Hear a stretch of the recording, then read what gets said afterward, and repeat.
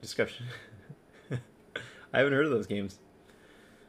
Okay, welcome to Worksheet 5. We're talking about first and second declension adjectives. So people in the chat, feel free to contribute, chat it up, right? Hopefully stuff on topic.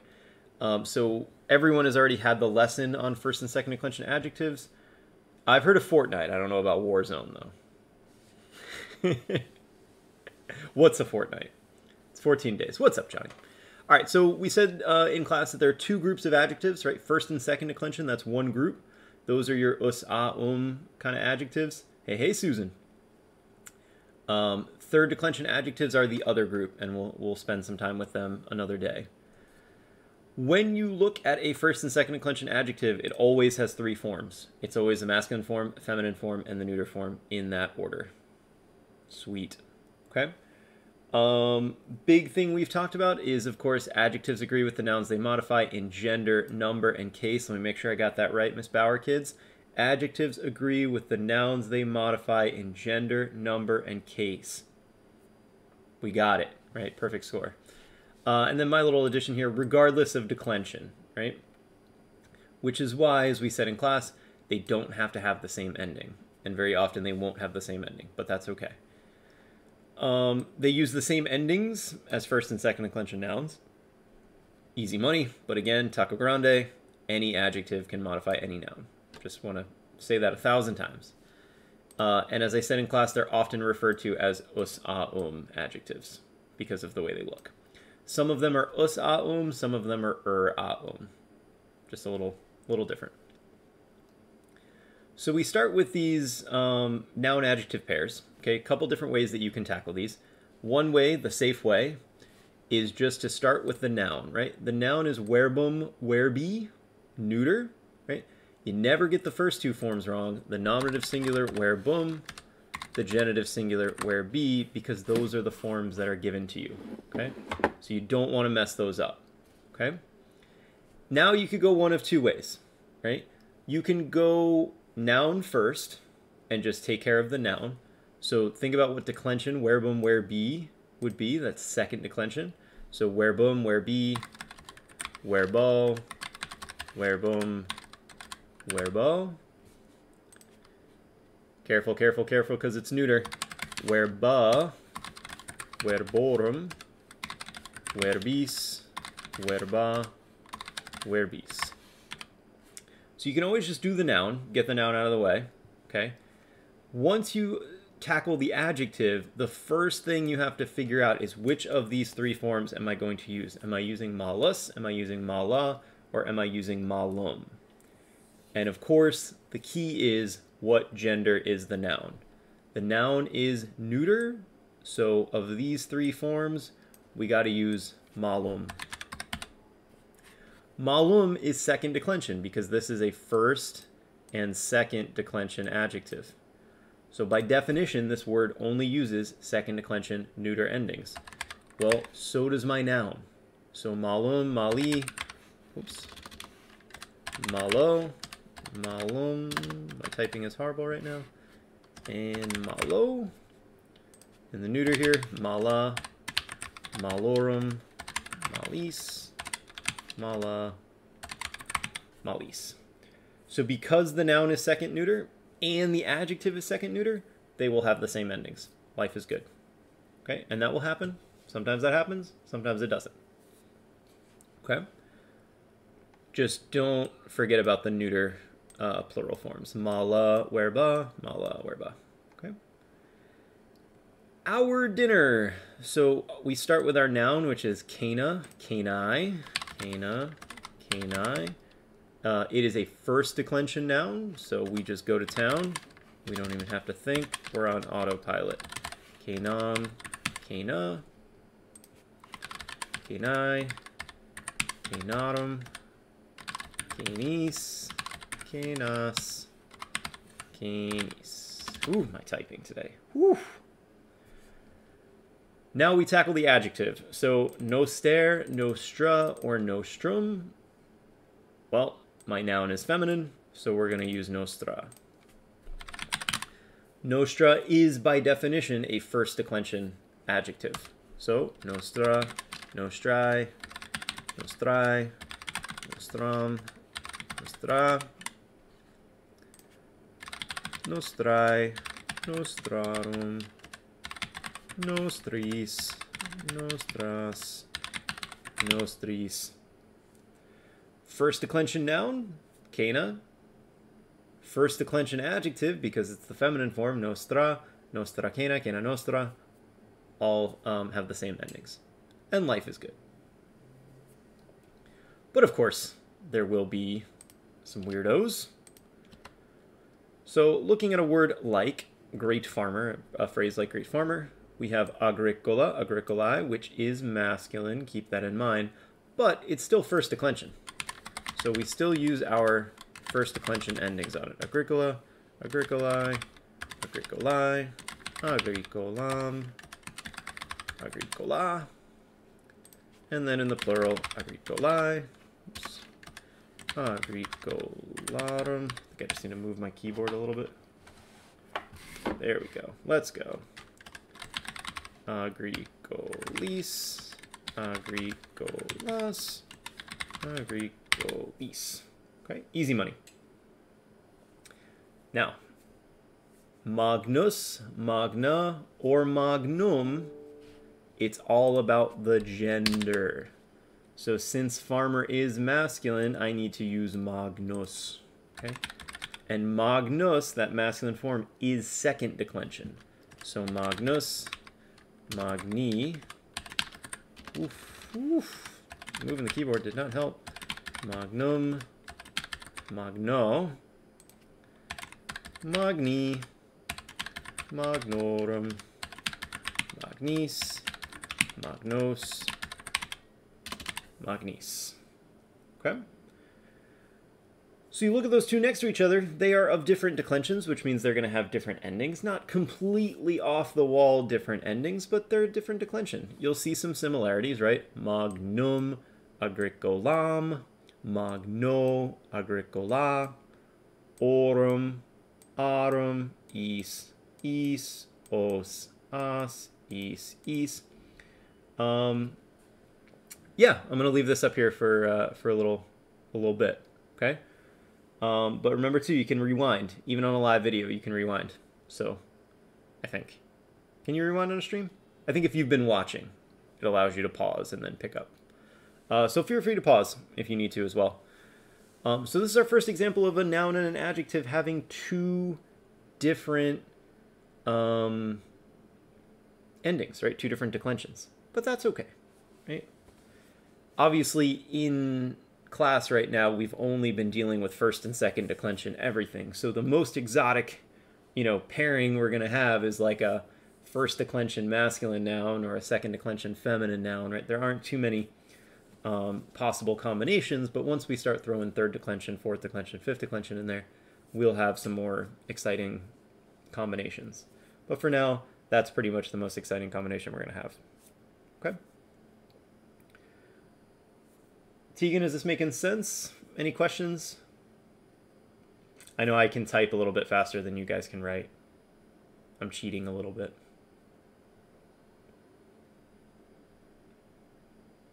You let me know, okay?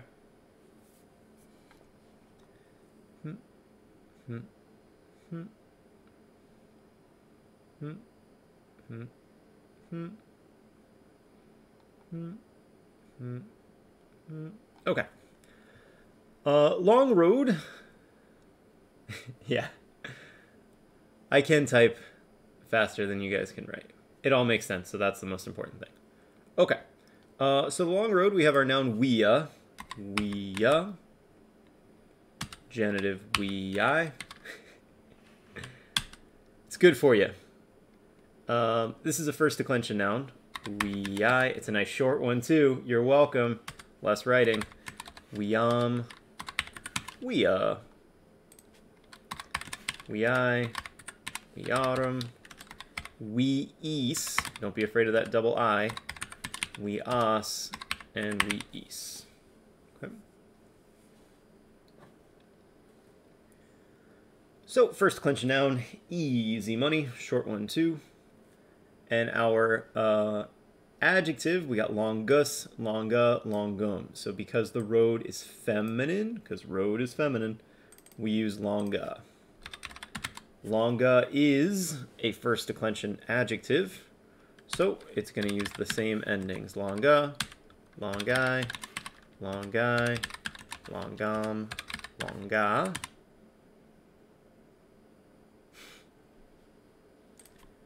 Longai, longarum, longis, longas, longis.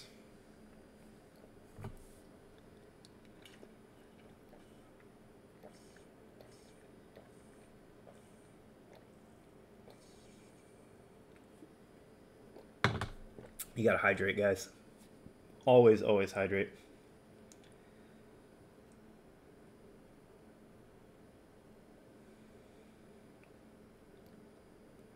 Give you guys a moment to catch up on that.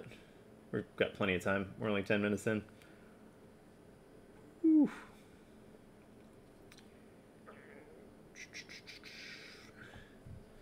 All right, and our last pair, we have a small fig tree. Okay, so my noun is ficus, fici. So ficus, fici. It is a second declension noun because it is fici in the genitive. Fico, ficum, fico, fici, ficorum, ficis, ficos, ficis.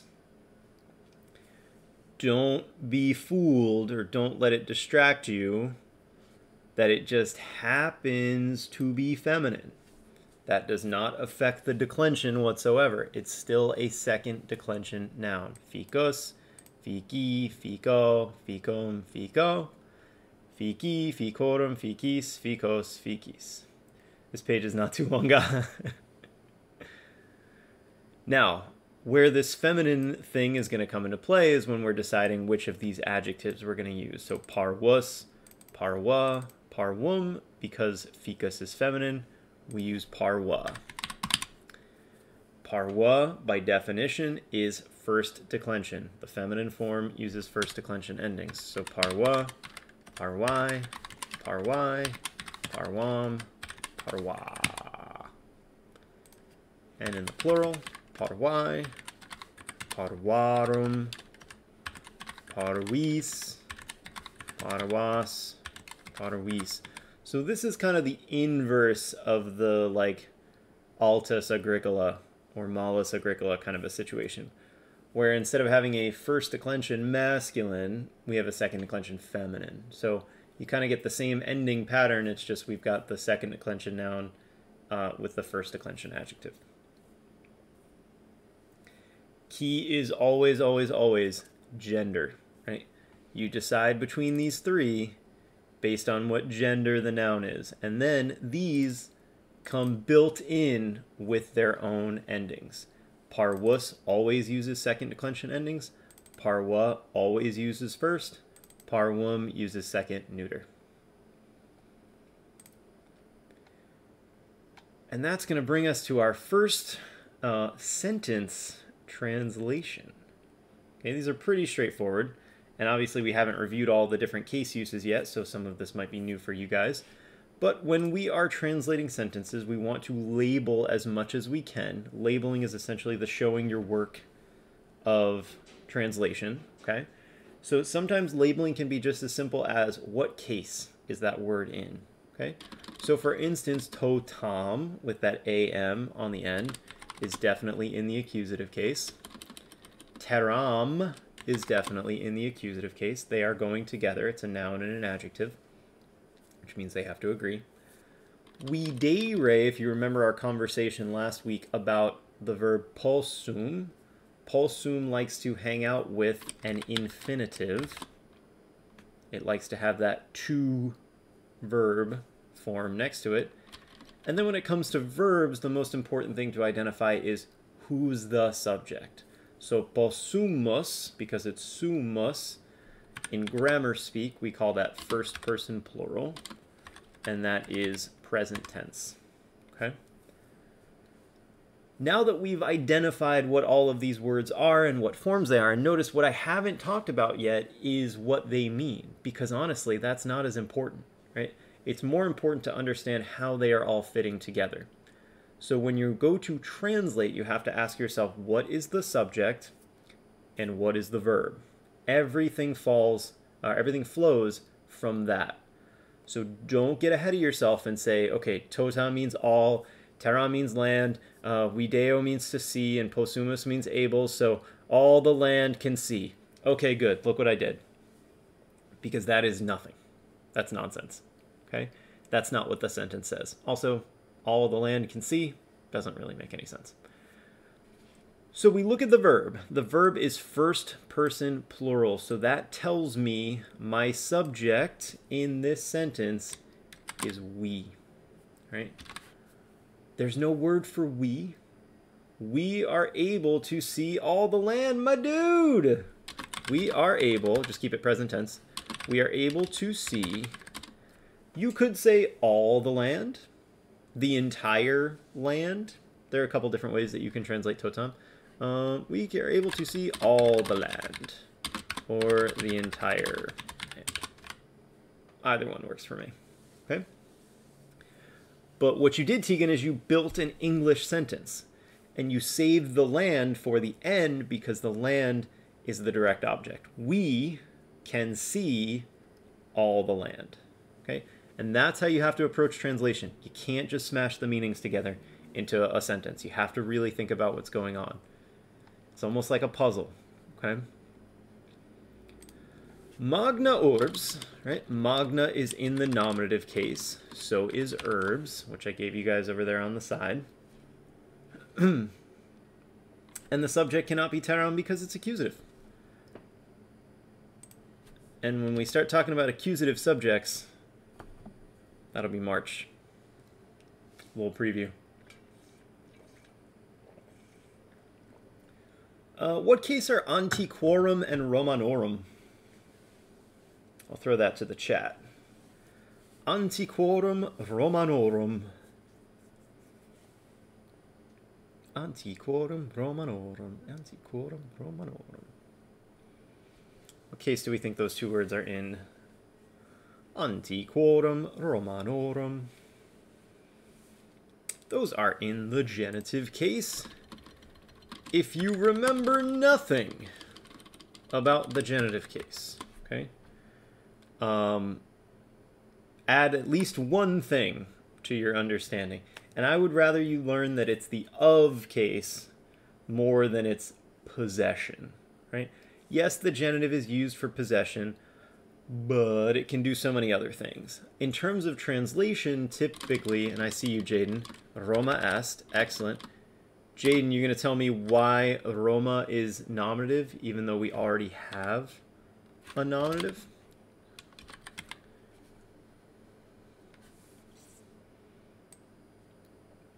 What we call that second nominative. Close enough. Predicate nominative. Yep. So it is in the predicate position, which means it's describing the subject. So the subject here is the magna urbs, the great city, the large city. When we have genitives, of is typically the best translation. And since it's plural, all good. I was trying to type predicate and it kept giving me predicative, so it was being weird. The great city, antiquorum romanorum, it's like an apostrophe S or it's the word of.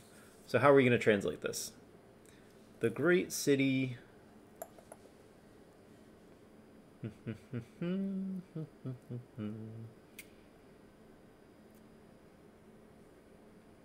Or the large city. That would work too. Rome is the great city of the ancient... The Romanorum, because they're genitive plural. That's not ancient Rome. Those are the ancient Romans. So the great city of the ancient Romans. is Rome. Or we could do what Jaden did, which is absolutely fine, and you could flip the whole thing around and say Rome is the great city of the ancient Romans. When it's in the predicate position like that, you can kind of interchange them. So whichever you want. But I do want to make a point for my own personal sake. And that is that Rome is a city. Rome, not Rome was a city. Rome very much is a city. So when you are thinking about these people and you're thinking about this language that they spoke and these buildings that they built, a lot of them are still there. Right? It is a living, breathing city. It has its ancient sections, it has its ruins, but it's still Rome. It's still in the same place that it's always been for 2,700 years, which not many cities can claim that, you know, they're that old, particularly in the Western world. Pueri ignavi movere non poterant. So this is one of those classic moments where, nice, okay, you got to be careful with the charts, because if you are trying to figure out what case pueri ignavi is, right, and if you're stuck going down the chart, you're going to hit genitive singular before you're going to hit nominative plural. And it's way more important for a sentence to have a nominative than it is for a sentence to have a genitive. So at the beginning of the sentence like this, pueri ignavi, lazy boys, right? My brain is leaning more towards nominative, particularly because my verb here has this ending. It's an NT, right? So my subject is some they, right? They, plural, whoever they are. And so we now know that they are lazy boys. Movere is my infinitive, and like Tegan said, there's a form of possum. So we have third plural. It's poterant, so this one is past tense. Errant is your imperfect. All right, not lazy boys. What do we do with it?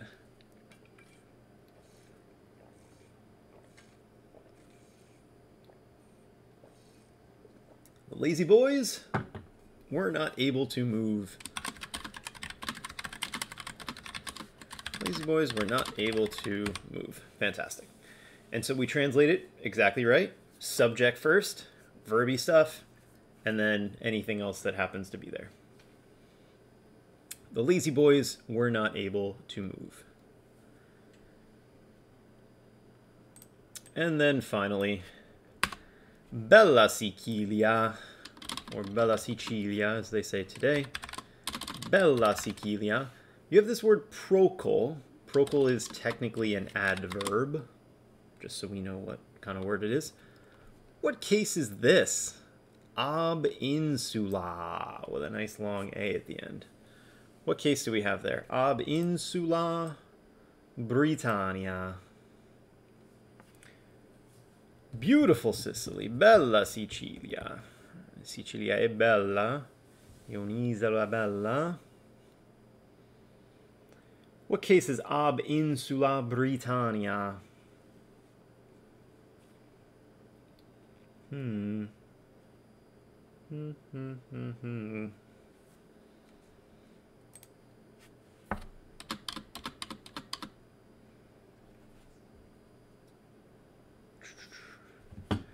Still haven't told me what case it is.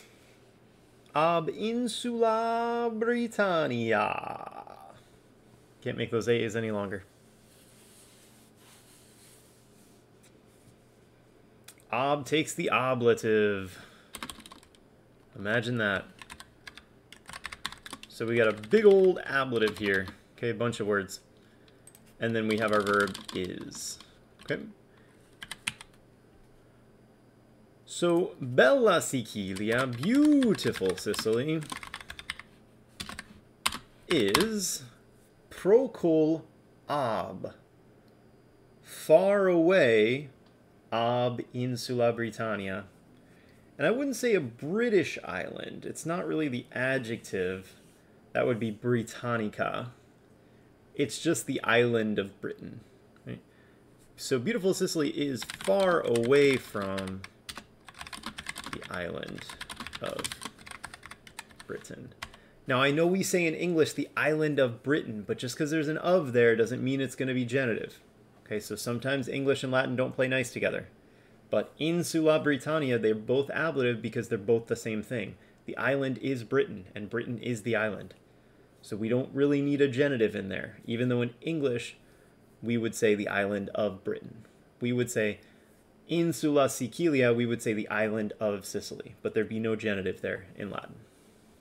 Okay, so sometimes it's not a one-to-one connection. So we have to think about how we say it and how they would say it. All right, let me scroll up a little bit so you guys can see all the sentences together. Do we have any questions for me before I sign off? Tegan and Jaden get the gold star today. Rocking and rolling. I love it.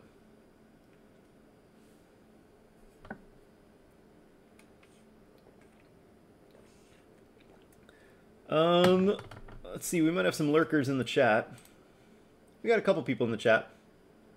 There were a bunch of people at the beginning, but I think they probably went and got some lunch. But you guys were awesome. So thank you very much. It's always nice to be able to bounce stuff off of you guys when I'm doing this. So I'm going to cut the video here. You guys enjoy the rest of your day, and I'll see you guys tomorrow.